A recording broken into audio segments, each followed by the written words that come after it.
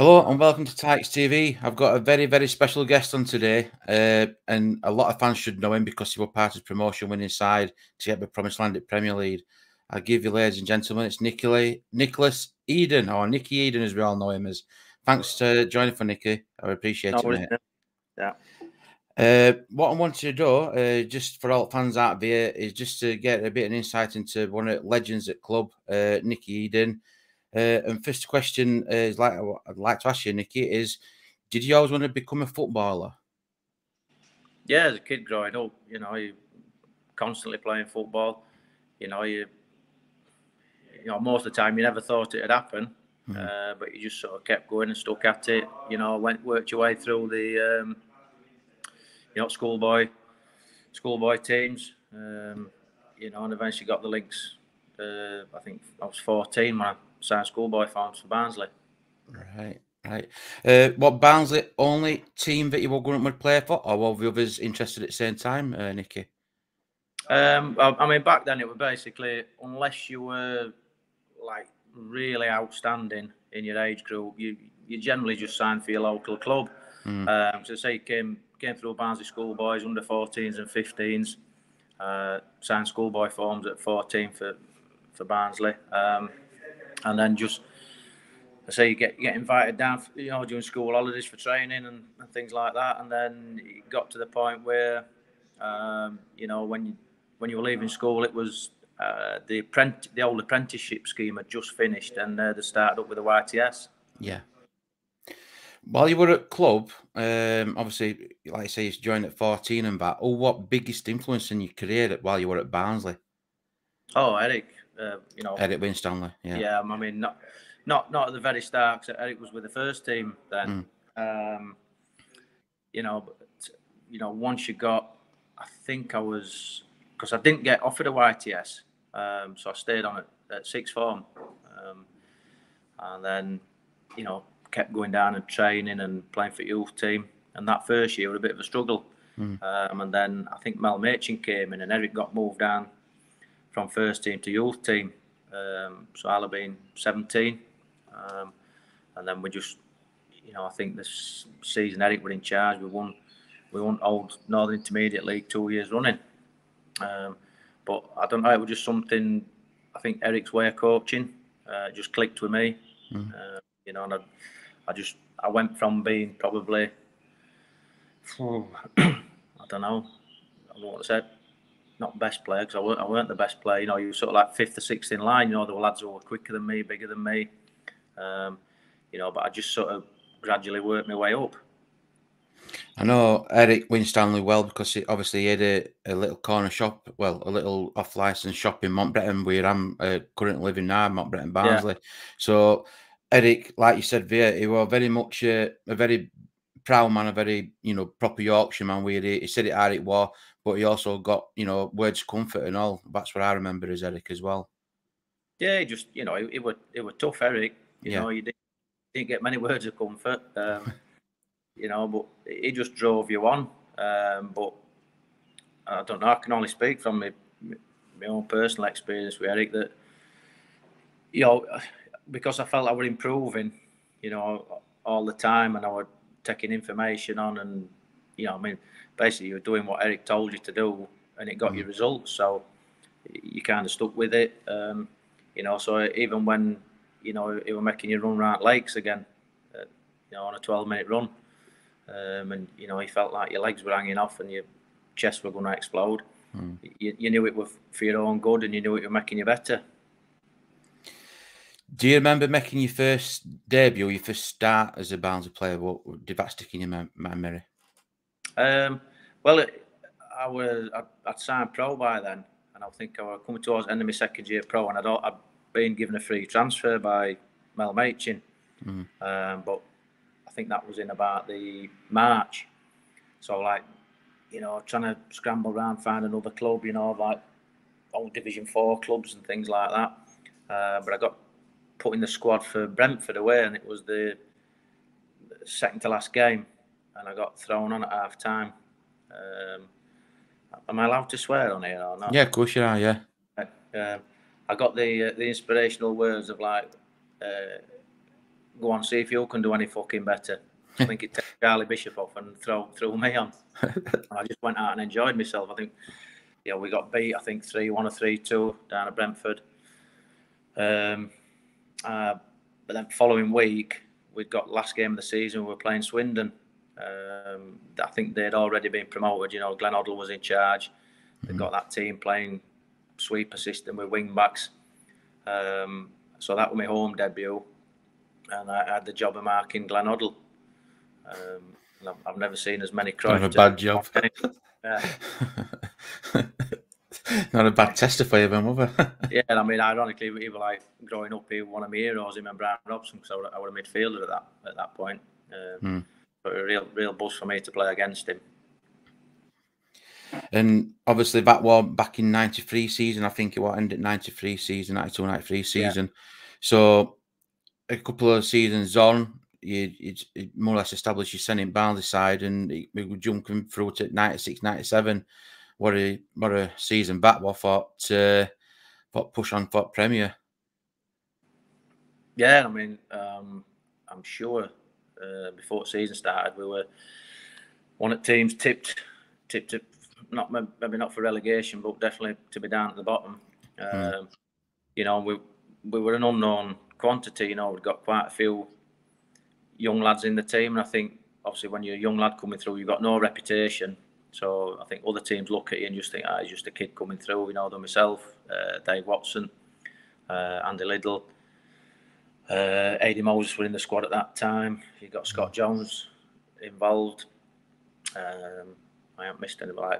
I mean, little Martin Bullock didn't come through the ranks, but we signed him as a young player from non-league. So we've got a good core. You know, then we've got lads probably like Yovo and Clint Marcello, who again were unknown quantities. Yeah. And then I think one of the biggest things Danny did were bring in, you know, he'd already got Redders as the experienced one, and he added Tomo and Paul Wilkinson to that. You know, we set off the season, I think, won the first 5, you know, and took everybody by surprise, you know, but then for the rest of the season, it kind of like, yeah, they'll blow up soon. You know, they haven't got strength in depth, they haven't got the players. I know one thing that kicked us on was then when we went and signed John Hendry.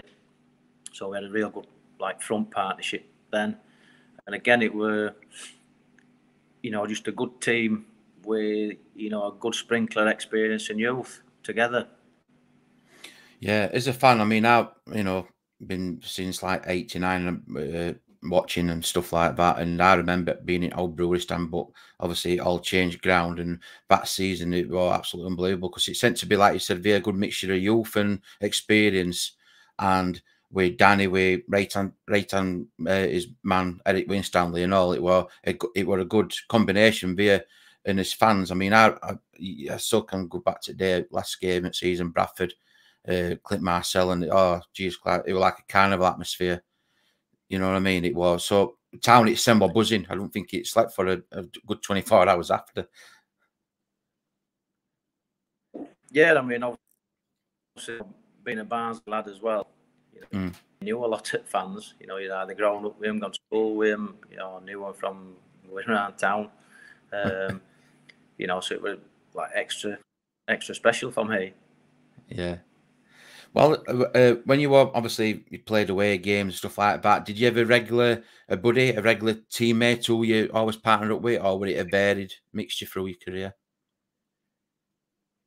No, me and Lids always used to roam together. Obviously, we sort of broke through at similar time, playing at youth team together. We got on really well with Lids. Similar sense of humour and things like that, and so yeah, always me and Lids roaming together. Whilst you were at Barnsley, I mean, it'd probably be a bit of an odd question, but what most memorable game you've played and what meant something more to you?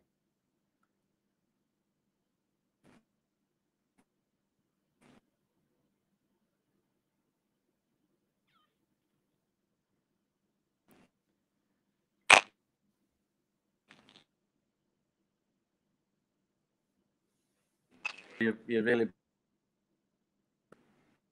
Yeah, sorry, Nicky. Whilst you were at Barnsley, what most memorable game you ever played in? What meant something for you? I mean, there was, obviously Bradford won. Hmm. You know, because that was like the sort of prize at the end of a long, hard season. Yeah. Another game in that season were Sheffield United at home.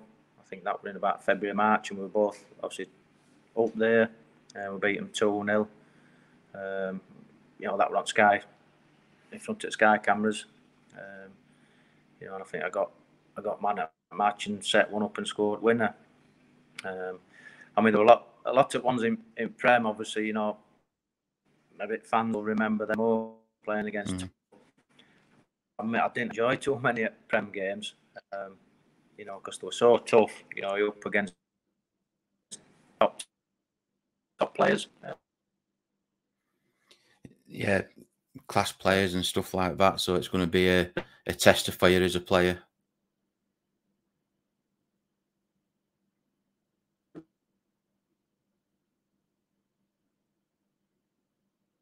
Just as us, we know. You know, we had some that season. Up after defeat 5-7. And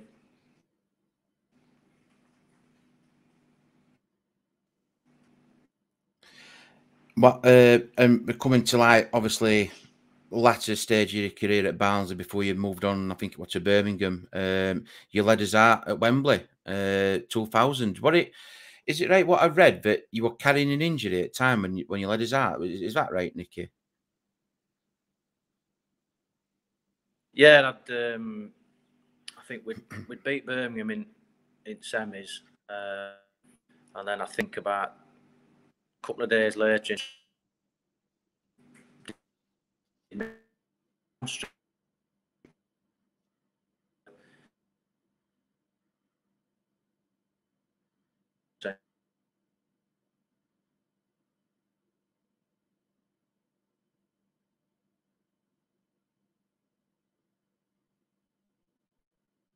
know.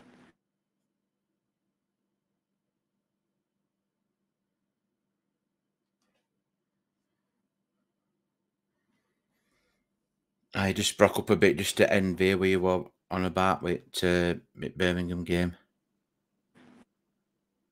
I sort of begged it.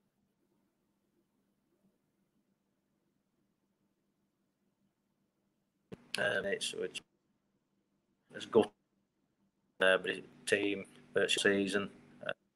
So yeah, we're sort of beating all. Not start game, but you know, I can give you half an hour. So I eventually got thrown on. I think me and Jeff Thomas gone. But yeah, just obviously disappointing not to not to win the game, because I would have stayed at Barnsley then if we'd have gone up again. You know, I'd sort of got that agreement with Harry already. You know, I'd agreed a new contract based on the fact, you know, it was two different amounts. You know, one amount if we were in Premier League and one amount in Championship. Yeah. You know, but you know, game and you know, get.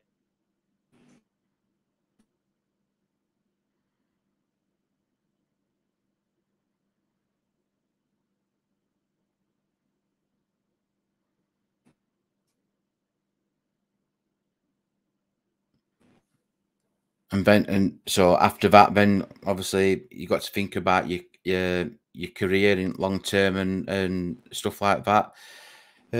When you went to Birmingham, was it an happy time at Birmingham, or you know, did it bring good results and good performances for you? I mean, first season I was there, I think I played like nearly 60 games. You know, we ended up, we got to Worthington Cup final. You know, we got beat on penalties by Liverpool, but you know, sort of gave a real good account of ourselves on the day. Got to playoffs, got beaten in the semis on pens. And then the second season, we didn't have a great start, and I think Trevor Francis got sacked just before Christmas, and Steve Bruce came in. Straight away to field players in. Myself out the team. Found out that Bruce wanted me to. I just feel. I didn't really.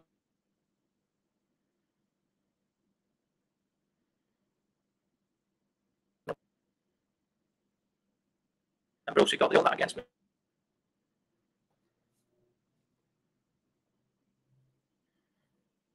So I quickly found again. I didn't really feel part of the way and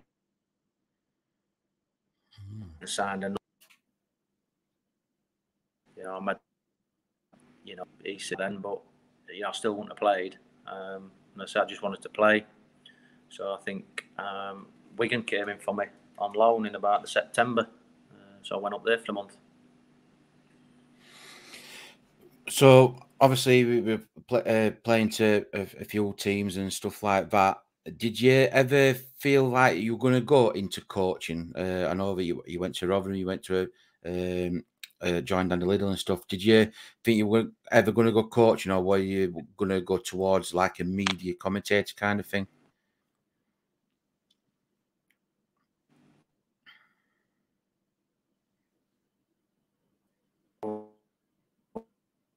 I don't think you commentate. Always been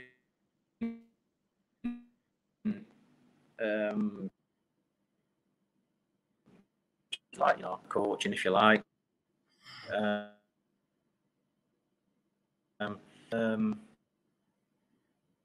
know, about, you know, why we were doing.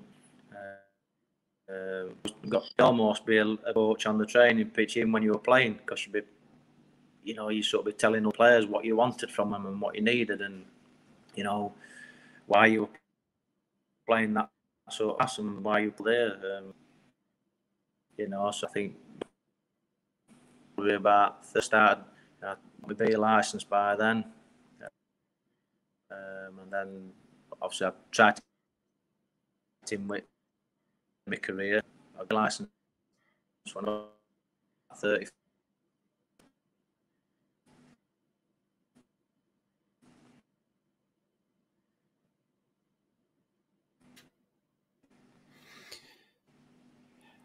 I know that you're currently in Jamaica at the minute, and you're coaching in Jamaica. Would you ever like to come back to Barnsley? Do you ever see coming back to Barnsley in any kind of coaching role, or are you happy with what you're doing now at the minute, Nicky?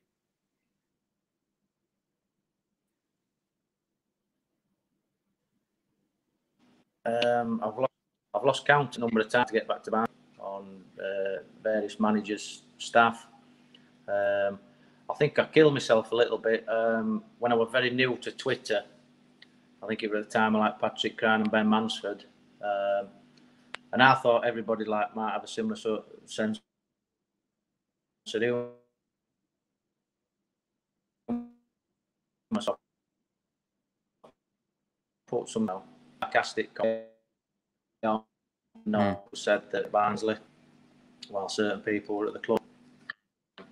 I think I presume that's still the case now, but you know, as I say, I tried to get numerous times. You know, sort of be like, well, it would be coming on sometime meant to be. So,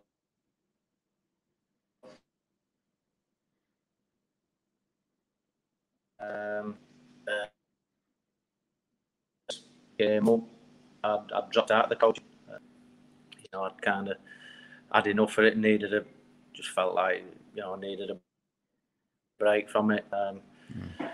You know, the games you move with it too much that. You know, I've been for certain jobs at certain places where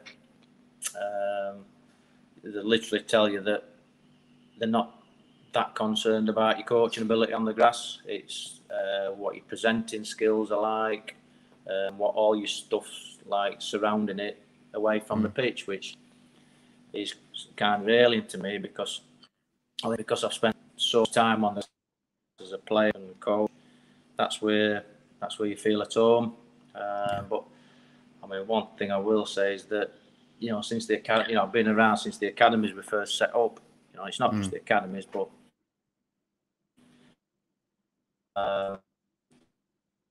emotional made themselves invaluable. Needs to be some good stuff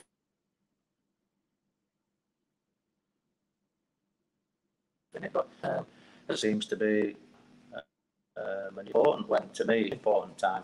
You know, all the other stuff's there to support that, but I kind of guess like the stuff that I'm good at is I don't as much. Seen as important. I've kind of become a little illusioned with the coaching and the way it's gone. It's unfortunate, that. Well, I've got a little picture I'm going to show here. Don't know if you really remember this. Let's have a look, see if I can get it up. This was, I think it was a commemorative game, and mascot in front of you back then was my son Luke. And I think the guest referee was like Howard Webb. I think it was like a promote. It got all together the Barnsley legends at time. So it was like you know, like a bit of an honour for it was like an all-star supporters kind of thing against the. Just lost Nicky there for a minute, but yeah, that was Nicky Eaden. I'm going to get in contact with Nicky Eaden again. Apologies for a bit of mix up with sound and quality, but he is in Jamaica, internet issues. But it's just something I wanted to do. See if I can get Nicky. He's coming back. He's back, Nicky. Yeah, so I'm just just saying to people out there that was like a commemorative game between some at Barnsley legends and that, and like I think we're like an all-star kind of thing with Howard Webb, what referee. And my son were like in front there as a mascot kind of thing. So that's going back a fair few years, because I think Bear is only about 9 year old. So yeah, I just want to take. I want to thank you, Nicky. I really appreciate it, mate, for joining me. And it's nice to have an insight on, you know, how your career started and what happened.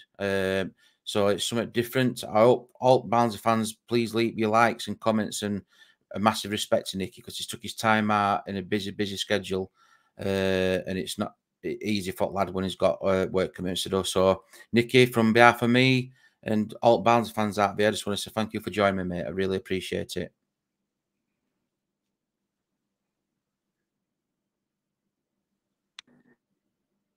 Yeah, no worries. Cheers, I appreciate it. Thank you.